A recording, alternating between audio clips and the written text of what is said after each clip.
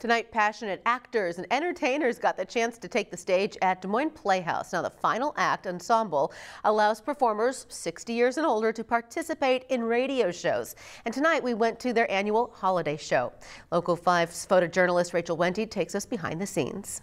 3, 2, 1. Most of us are interested in radio history. Those of us that are here and take this seriously, and we all do take it seriously, we're interested in preserving that art form, the art form of radio drama.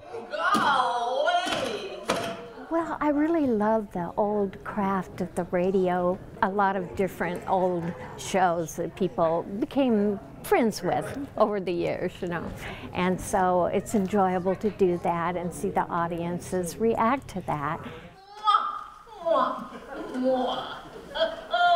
So what? Well, one night he blew a bottle around himself. Part of the attraction for all of us, I think, is the camaraderie between the players and the people at the Playhouse, and it's just another kind of a family in a way.